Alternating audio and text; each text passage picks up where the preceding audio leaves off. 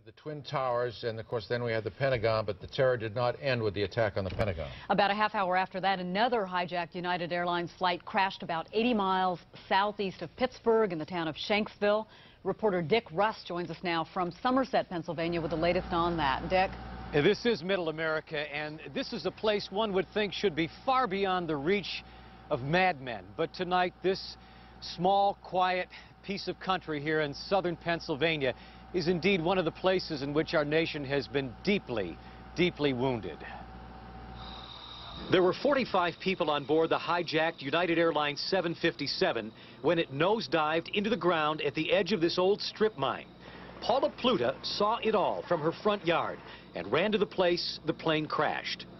Little pieces of metal. There wasn't anything there but little pieces of metal. I unfortunately did not see bodies because I don't think I could have handled that, but just the impact of what's going on in the nation, and here it's just very disheartening because you don't realize how close it can get. No piece of wreckage was larger than a telephone book. No identifiable bodies were found. Just moments before Flight 93 crashed here, a passenger managed a cell phone call to the local 911 dispatcher. "We're being hijacked," he screamed. "We're going down." And then he died. And I immediately said a prayer too because I knew that there was no life left on that plane. Just what happened on that plane is now up to the FBI and other federal agencies who are in charge of the investigation. They've set up a command post behind me, and there's construction work going on here so that communications and what becomes now a recovery project can go on. Witnesses have said that they saw the plane actually flying upside down with the tail down, and that it plunged into the earth at least a 60-degree angle, possibly straight down, which would account for the small crater about 20 feet around and at least 10 or 20 feet deep.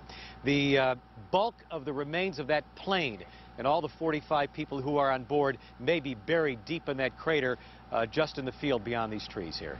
Dick, of course, you know that many people believe the plane, where it crashed wasn't the intended place for that plane to go down, that it was, in fact, Camp David, the presidential retreat.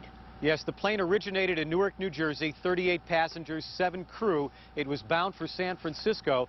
It crashed here about 80 or so miles southeast of Pittsburgh, but the plane may have been headed back around to the Washington area. That's one theory and one of the intended targets, and it's still a matter of great speculation, and it is really one of the foremost theories here in Pennsylvania is that the plane was headed for Camp David, but fell far short. Why it fell here into this rural area, no one knows yet, and that will be the focus of the investigation here throughout the night and into many days to come. Dick Rust, thank you very much. Thanks, Dick.